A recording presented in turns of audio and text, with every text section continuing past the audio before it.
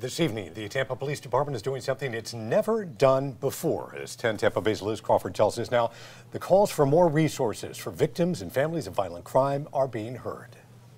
The investigation might be closed, the court case is over, but the pain lingers. It's something that you have to go through, pain that you have to deal with every single day of your life. Victims and family members left behind after violent crimes often get forgotten. Everybody say it'll get better, but no, it won't.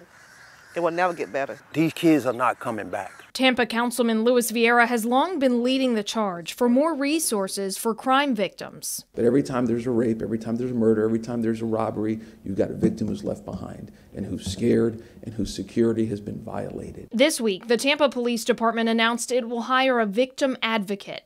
It's a first for the department. We come out, we investigate the crime, but then victims and witnesses are kind of left not really understanding the process, or, they suffer from trauma.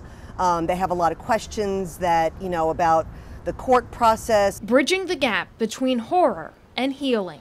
Even though they've gone through something so traumatic, one day at a time, things will get better. So we kind of just help them through that. Over in St. Petersburg, the police department has had a victim advocate for more than 3 decades. Traumatic experiences may not affect you immediately. They may affect you down the line.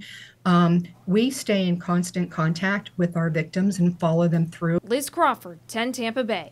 Tampa City Council is expected to approve a budget next month that includes a fund to help victims pay their bills in the initial weeks following a violent crime.